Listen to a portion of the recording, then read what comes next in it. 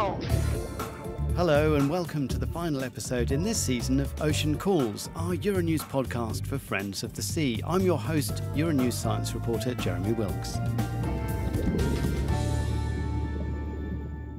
We're going to break away from our three-way conversational format in this episode, as we'll be listening to experts on a very important ocean topic, sound. We all teach our children, don't we, that fish don't make any noise at all. But actually fish are really vocal. Lower frequency noises do actually travel and can do across ocean basins.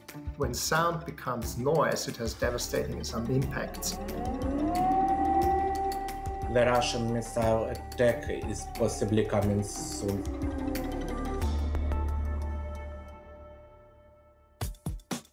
Yes, we're talking about the sounds of the sea.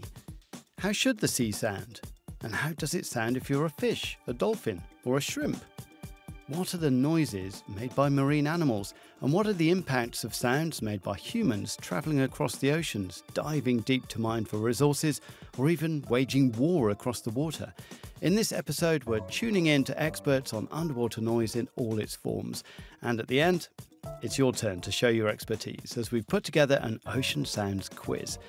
So listen up and let's get started. My name is Nicolas Entrup. I'm Director for International Relations at Ocean Care. My first experience out there was above the water, and it was not below the water, and it was kind of a nighttime, and I heard orcas breathe at night, and you knew the animals out there, you couldn't see them, but to me it was kind of an experience. I thought, wow, this is absolutely fantastic. It's like even like in a kind of a movie, so to speak. Nicolas Entrup has been working on marine conservation issues for almost 3 decades, and one of the main focuses of his work right now is to achieve a framework to reduce underwater noise in our oceans. The underwater world is a world of sound. It's an acoustic world. When sound becomes noise, it has devastating impacts.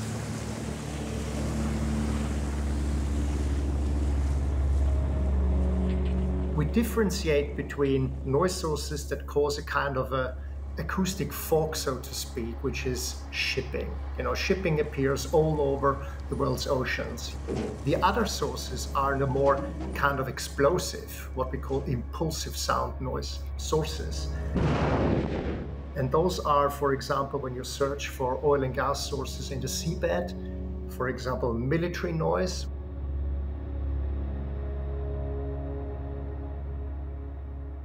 In recent years, there's been a growing recognition of the need to reduce human-made noise in the ocean to protect marine ecosystems. For example, the United Nations Convention on the Law of the Sea requires that states take measures to protect, reduce and control noise pollution. But it's difficult to get everyone to agree. The most regulated noise sources are the ones from renewable energy sources, like when you construct wind farms in European waters. When you look at military noise, that's, of course, most of the times argued to be exempted from any kind of environmental legislation because of national security issues. The oil and gas industry has been very, very active to work intensively against any type of regulation. So how exactly does underwater noise impact our ecosystems? Nicolas Entrup says the biggest observable impact is to marine mammals, like whales. This starts with an impact which we call masking. Masking is kind of you prevent, because of the noise emissions, the communication between two individuals because it's simply getting too loud. I was just going to say, it's me and you in a nightclub and I'm trying to have a chat with you and you're the other side of the dance floor. It's not going to happen, is it? It's not going to happen, absolutely. Sounds that are too loud can also be quite painful. There is, for example, a term which means a temporary hearing loss. And temporary hearing loss is when you bring back the discotheque or a loud rock concert and, your hearing is impacted and you wake up the next day and it's still ringing in your ears. But a few days later, it's gone and, you've been fit again, so to speak. And this is, of course, happening in the wild, in the ocean as well. However, when it's not a temporary hearing loss, but a constant, that means death, because you not have the ability anymore to hunt or to hide. And there is also the phenomenon of a so-called atypical mass stranding. What does it mean? It's when at the same time, in a kind of the same area, animals from different species strand. And all of those phenomena of atypical mass strandings have been linked to intense noise events, whether it's military or whether it's from the oil and gas industry.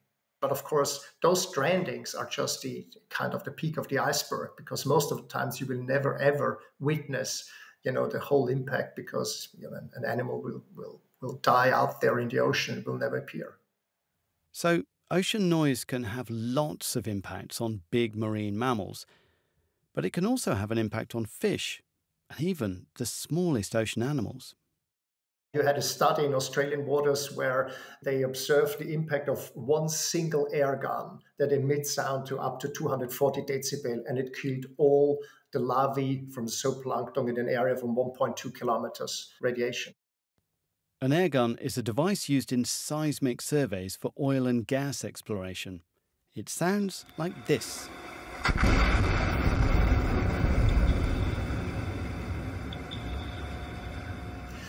There has been a study that documented a kind of the background noise of a seismic survey had a 100-fold impact to 300,000 square kilometers. It's hardly measurable for us because sound travels much further and faster in water compared to the terrestrial in the air. And when the fish in our oceans aren't doing well, coastal communities feel it too. Whenever there is a seismic survey, there's lots of compensation going on from the oil industry towards local fishermen because they can't go out at the time, but also because you have an impact on fish stocks. That was documented, for example, in Norwegian waters. It can scare the fish away. It can just change the prey and hunt relation because of different species. Every single species that has been subject of a study of the impacts of noise pollution has been documented. Yes, there are impacts and there are negative impacts caused. Air guns, sonar, pile driving for construction. These are noisy but often relatively short-lived sources of noise pollution. It seems the worst of all is more constant and banal in its origin, the sound of engines. It's the constant droning. It's the constant emission that is taking place. And I think it's a very good example when you live in a visual world and your eyesight is just really impacted all the time by kind of a visual fog. This is happening in the ocean, and it's a constant impact. And this is why there are lots of efforts now in the European Union, for example, in its waters to go for thresholds. And actually, at the end of last year, thresholds have been defined. It's a very complex matters, but I think we're moving now to a new era where noise will be more and more regulated in waters such as European waters, but hopefully on the international level as well, because that's what's needed. The EU is home to some of the world's largest ports, including Rotterdam, Antwerp, Hamburg and Marseille. According to the European Environment Agency, around 38% of global maritime traffic passes through European waters, with the Mediterranean and Baltic seas being particularly busy areas. I think when it comes to shipping, there is a very, very easy rule, and it's basically, you can also compare it to the streets, and it's just going slower. If you reduce the global fleet, the speed by 10%, you would reduce noise emissions by 40%. Did you know that the male midshipman fish, found in the Mediterranean Sea, sings unique serenades during the mating season? To attract female and establish their territory, male midshipman fish produce a deep, humming sound that is often described as a boat engine and can continue for several hours. Now, to a very different kind of marine noise pollution.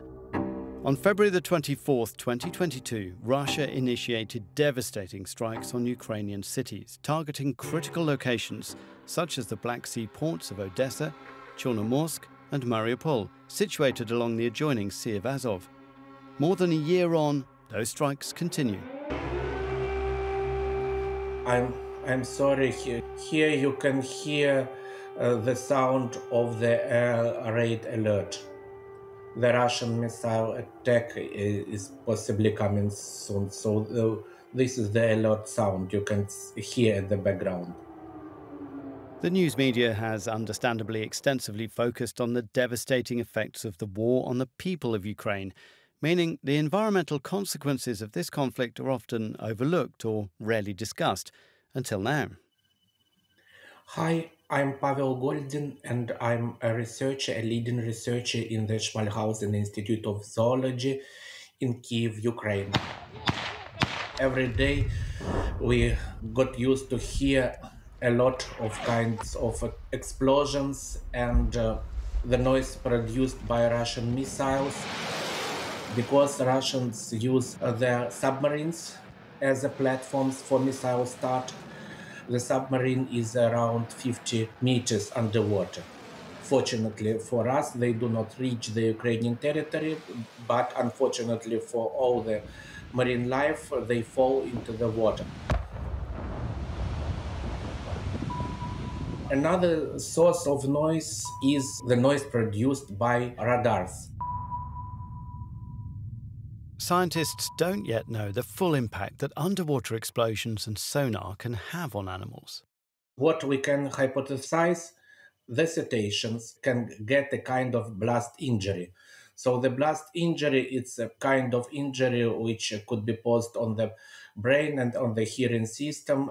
It can cause numerous hemorrhages and in the worst cases, a real breakage of bones and of real passages, cavities inside the skull and the hearing system.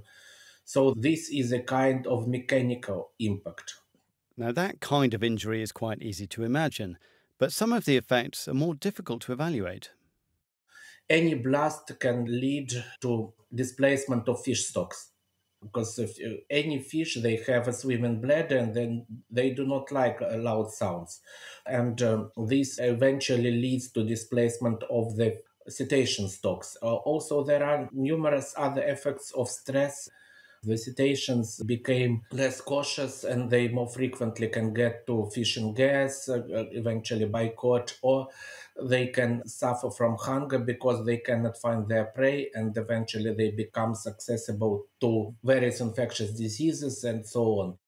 The Black Sea is connected with the Mediterranean Sea through the Bosphorus Strait, and it's home to several cetaceans. One of them is the harbor porpoise. The porpoise is the animal belonging to a family which is a sister family for dolphins. The harbor porpoise is very quiet and shy animals, which is easier to be disturbed. Also, there are two species of dolphins, the common dolphin and the bottlenose dolphin in the Black Sea. There are some noisy habitats near the straits, like the Bosphorus or the Kerch Strait, but generally the Black Sea is much safer and quieter than most of the European seas. But that was before the war. Since the start of the Russian invasion, scientists have been recording mass deaths of dolphins on the Black Sea coast of Ukraine, Russia, Romania, Bulgaria and Turkey. Hundreds of dead animals have been washed ashore with no visible signs of injury. The first researchers who recorded the mortality of cetaceans, these were our colleagues from Turkey, from the TÜDAV organization. They started to record dolphin deaths from the end of February. Currently, Goldin and his team don't have direct access to the area, so the scientists rely on locals for their research. Right now, our abilities are quite limited because, first of all, we can go to the sea itself, and so we cannot do our abundance surveys, for example, from the boat as we usually do. We can only collect carcasses of stranded animals and observe animals just nearby the shoreline. And also we use the remote data collection equipment such as satellite images when available, the drone images, and also we actively use the data from the citizen science. The greatest help which can be given to the Black Sea dolphins now is the help to the Ukrainian army. Now the Ukrainian army is the greatest environmental conservationist in the region. The second thing is what we can do in terms of post-war restoration of ecosystems. I'm quite convinced that we should establish new marine protected areas to get dolphins more and better protected than now, and also to improve our fishing gears to reduce bycatch.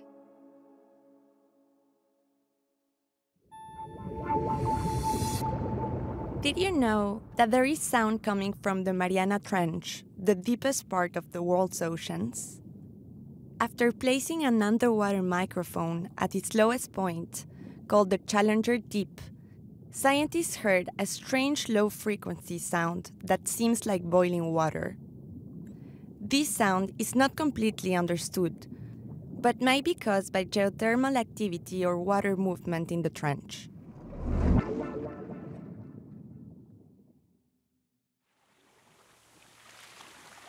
For those who grew up close to the sea like I did, it's easy to imagine how the crashing waves, droning engines and busy humans or animals can create a cacophony of sound near the surface and close to the shore. But most of the ocean is deep and dark. What does it sound like there? And how will that change, especially as new businesses like deep-sea mining for precious minerals begin to invade the silent abyss? We don't know much about the species that inhabit those areas, and there's a lot more research that's needed. And we also don't know much about the kinds of effects that mining might have in future. That's Kirsten Thompson. She's a population biologist at the University of Exeter in the UK and an author of a study on the potential impacts of deep-sea mining. If you're new to this topic, then try listening to our podcast episode debating deep-sea mining, a very controversial emerging industry. Yeah, we were interested to find out, A, what species might be recorded in areas that are earmarked for mining in the future, and then try to assess what the potential impacts might be on these species, given research using, whatever literature we could find. What we try to do in our paper is look at other types of industries and use those as a proxy for what noise might be emitted. The area that's set to be the most impacted by deep-sea mining is known as the Clarion-Clipperton Zone. It's a huge mineral-rich patch in the Pacific Ocean. Mining is not a commercial reality in the deep sea yet, so we don't have a full picture of what those sounds might be. I think it's reasonable to assume that should this become a commercial reality, it will be operating 24/7 and at different parts of the water column. So you would expect that there would be a broad range of frequencies emitted. If it's high frequency noises, And that is something like this. then those don't travel that far in water, but lower frequency noises do actually travel and can do across ocean basins. Just to give you an idea, a lower frequency noise might sound like this. So we would expect that there would be collector vehicles on the seafloor that would be making, various sort of low frequency noise to mid frequency noises. And then, of course, with the added extra shipping that this industry will obviously entail, then you're going to have different types of noise at the surface as well. So some species will vocalize within the high frequency ranges. So things like the beaked whales and some of those other, quite rare species. The baleen whales are vocalized generally within the much lower frequencies. And how those, anthropogenic noise impacts them will depend on that frequency range that they're communicating within.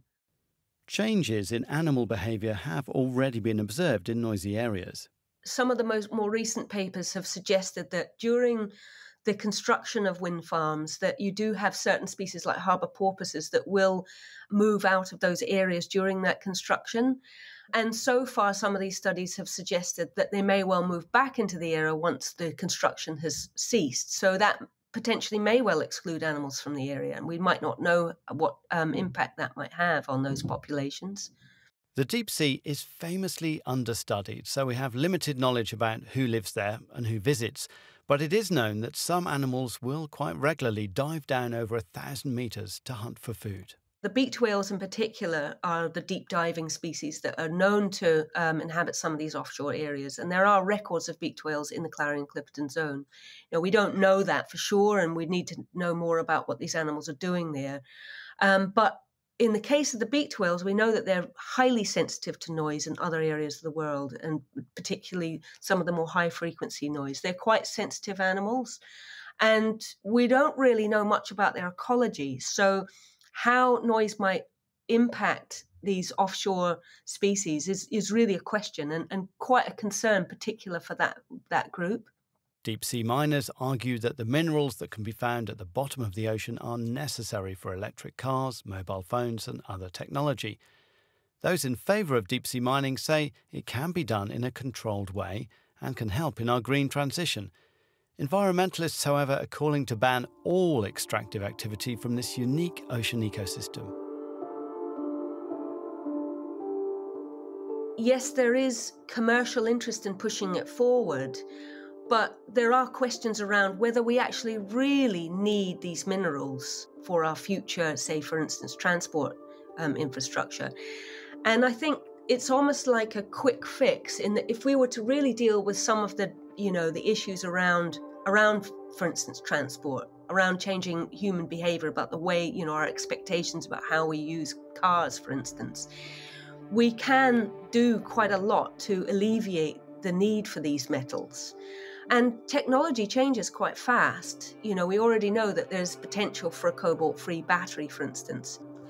So I think if we're really considering potentially impacting a relatively pristine and very important deep sea ecosystem, yet another commercial industry in our deep oceans, then I think, we're asking the wrong questions and we're looking in the wrong direction. We should maybe look more at how can we alleviate the need for these minerals in general.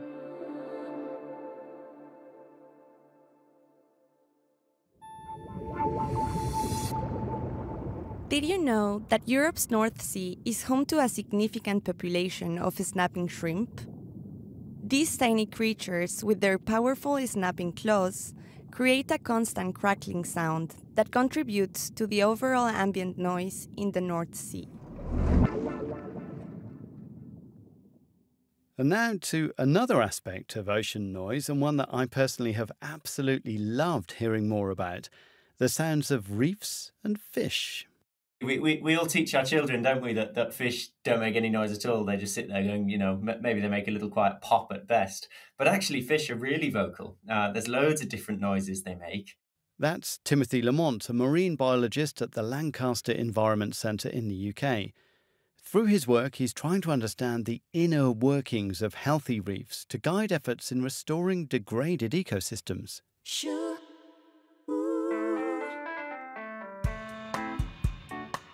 A healthy coral reef is the loudest ecosystem in the sea.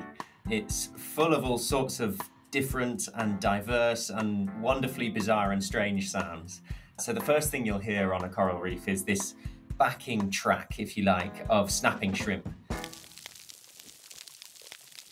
And these are thousands and thousands of these little snapping shrimp that click their claws as they go about their lives living in and under the corals. And together they create this static sound. And then as you listen more carefully, punctuated through that background sound, you'll hear the sounds of fishes, which are really quite varied actually. So some fishes sort of make these deep booming grunting sounds, others make this growling sound, or sometimes a more gentle purring sound, and some of them are higher pitched and make these sort of almost whooping sounds. They can be quite melodic in some cases.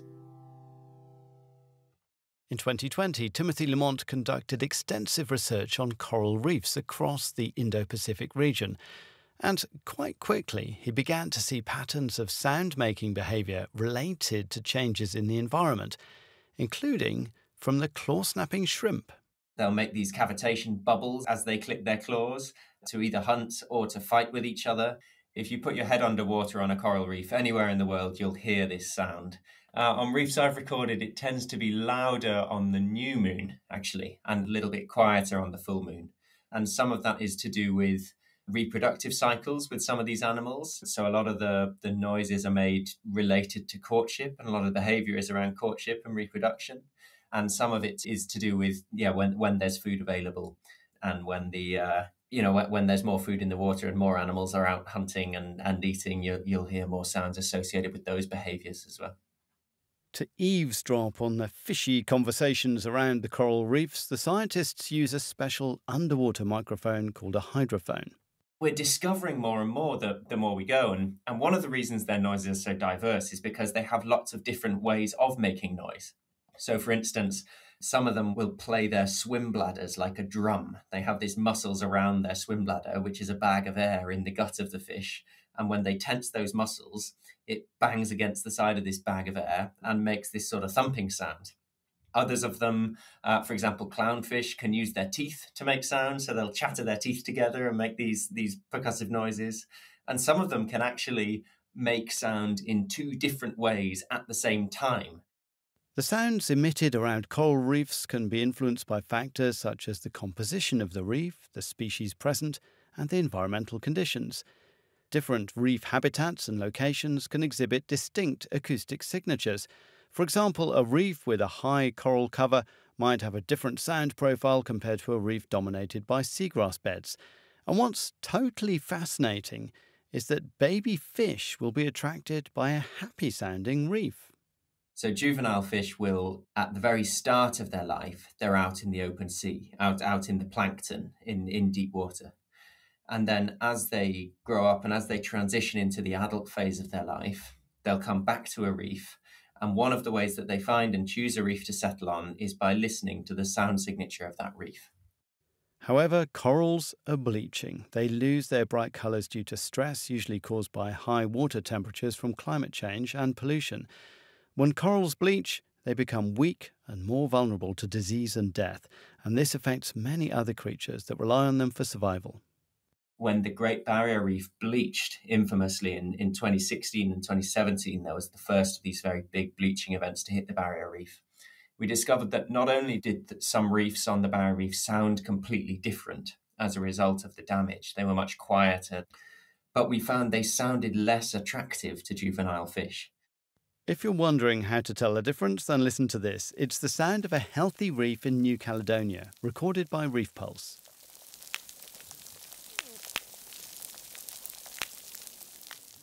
And this is the sound of a reef in bad shape in La Réunion.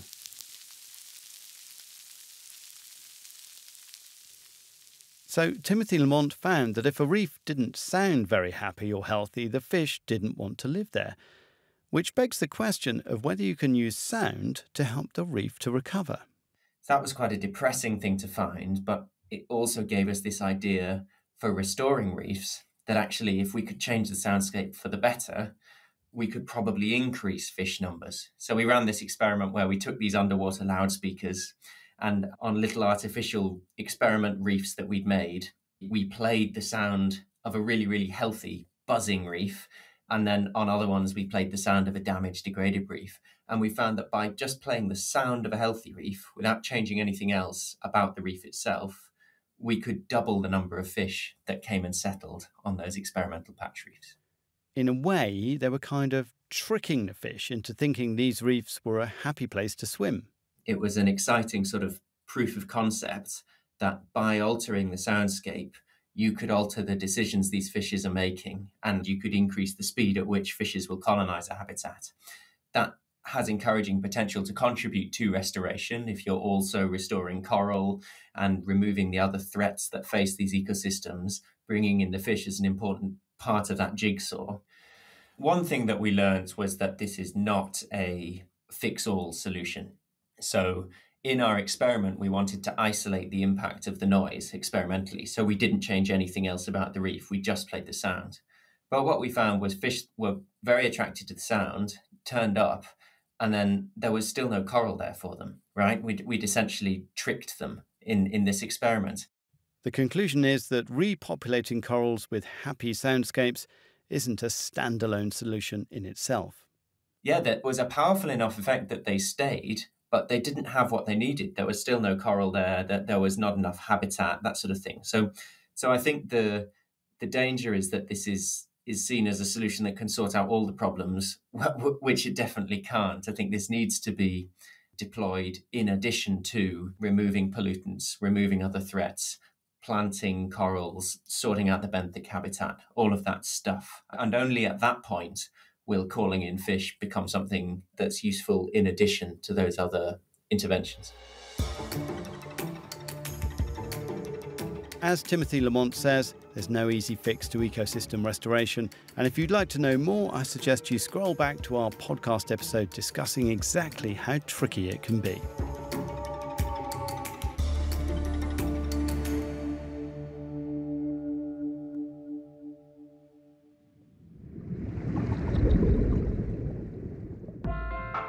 Okay, you're probably becoming a bit of an expert on underwater sounds by now, so it's high time for our Ocean Calls quiz.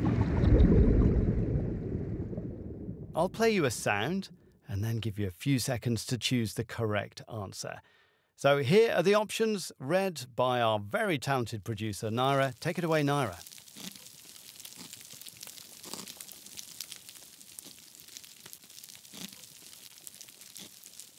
Is this the sound of A. Tropical rain falling on the ocean, B. A grazing parrotfish, C. A fish spawning on a coral reef?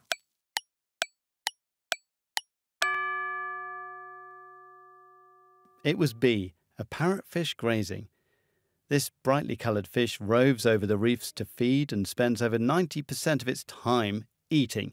Using their beak-like jaws, they remove algae along with portions of coral, leaving visible bite marks. Thank you to Reef Pulse for sharing this sound with us. Now, let's move on to the next one.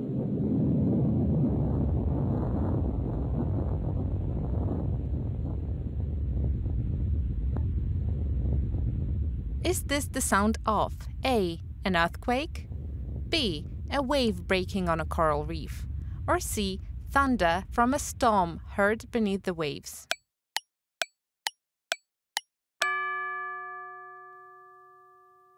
The answer was A. That was the underwater sound of an earthquake.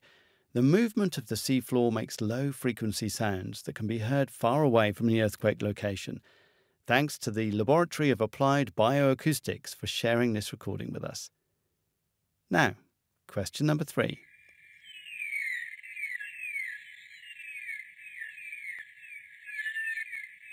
Is this the sound of A. Sonar, B. A narwhal, or C. An orca?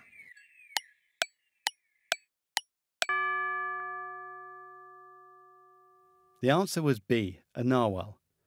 These animals with the long, toothy tusk are happiest in pack ice around the Arctic Ocean.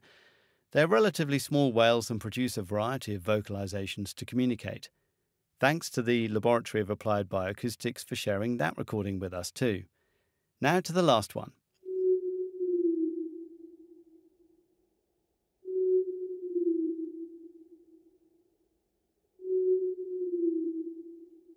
Is this the sound of A. A scientific experiment, B. A sperm whale, or C. A blue whale?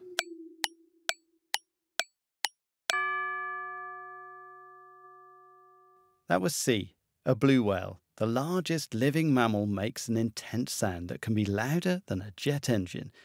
Blue whales can hear each other at a distance of over 800 kilometres. Thanks again to the Laboratory of Applied Bioacoustics for sharing that recording. Well, that's all for now. Please scroll back and have a listen to some of the other episodes if you missed them. I personally think the discussion about undersea cables is probably one of the most surprising we've had this season, so if you haven't heard it, then give it a go. Ocean Calls is produced by Euronews for ocean fans around the world, and I'm your host, science reporter Jeremy Wilkes.